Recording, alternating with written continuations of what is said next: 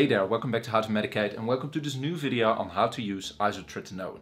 This video is part of a video series on your skin where we cover all kinds of skin related problems and drugs. If you're looking for that playlist, then check out the link in the description.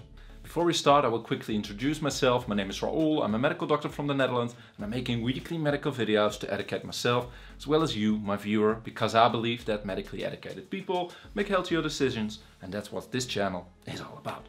This video also comes with a quick disclaimer. It's meant purely informative. This is not medical advice, and if you're looking for medical advice, always contact your own doctor. And now quickly, let's get started.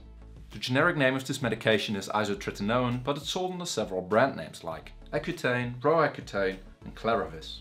And it's available as a capsule. Which brings us to the question, how can you use this drug? First of all, you swallow the capsule whole. Make sure to do so with half a glass of water. Do not chew on it and do not break the capsule, because this can decrease the effectivity of the drug. It's also best to take this medication during a meal or right after a meal, because this makes it easier for your intestines to resolve the medication. Now usually the treatment can take 4 to 6 months, but your acne can keep on improving until 2 months after you stop taking isotretinoin. In addition, isotretinoin may increase your acne in the initial stages, first 7 to 10 days, so beware and keep pushing through. Which brings us to the question, when should you use isotretinoin? Isotretinoin is one of the strongest drugs to treat acne, but it should only be used if all other treatment options are tried and were ineffective. Then, before treatment is started, it is necessary to do a liver function test. This needs to be repeated after 1 month and then every 3 months of usage. And lastly, it's also recommended to do a blood test before starting the treatment, which needs to be repeated after 1 month and after 4 months of usage. And if any deviations are found, it's probably necessary to quit the treatment. Now then, what is the correct dosage to use? Usually your doctor prescribes you 0.5 milligram per kilogram body weight, divided over 1 or 2 doses a day. After 4 weeks, the dose can be adjusted depending on the effect and the side effects. Usually the maintenance dose will be between 0.1 to 1 milligram per kilogram body weight per day. And as mentioned previously, the treatment usually takes 16 to 24 weeks. Now, one of the major downsides of using isotretinoin are its side effects. It can be very effective at treating acne, but it causes a lot of side effects.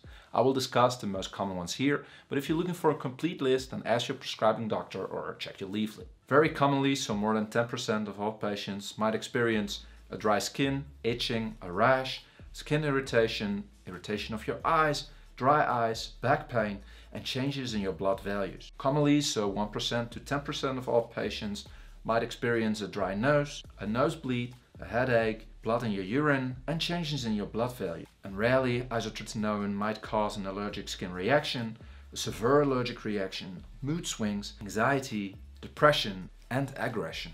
Which brings us to safety.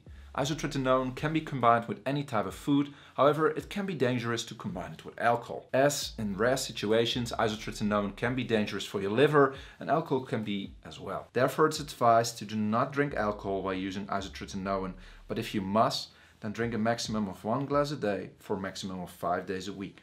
Isotretinoin could also cause dizziness, drowsiness and some vision problems. If you're experiencing any of these, then please do not drive. This drug can also have interactions with other drugs, therefore always discuss this with your prescribing doctor.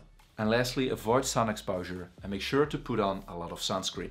Which brings us to the last part of this video, where we take a look at the safety during pregnancy or while breastfeeding. And isotretinoin is dangerous in both cases and should not be used. In fact, it's standard protocol to prescribe women birth control 1 month before starting isotretinoin up until 1 month after they are finished with the treatment. Therefore, always discuss this with your doctor and do not use it while pregnant or while breastfeeding. This brings us to the end of this video. I hope you learned something, because that was the whole point of this video. If you have any questions, let me know in the comment section. And if you want to keep on learning, check out the playlist in the description, or I will put it somewhere up there. And if you did enjoy the video, please feel free to leave a like. This will help out the channel tremendously, and maybe it will help to let YouTube know this video is worth recommending to other viewers.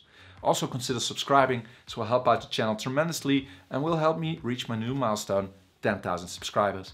Thank you all, and as always, I will see you next week with a new video. Bye bye.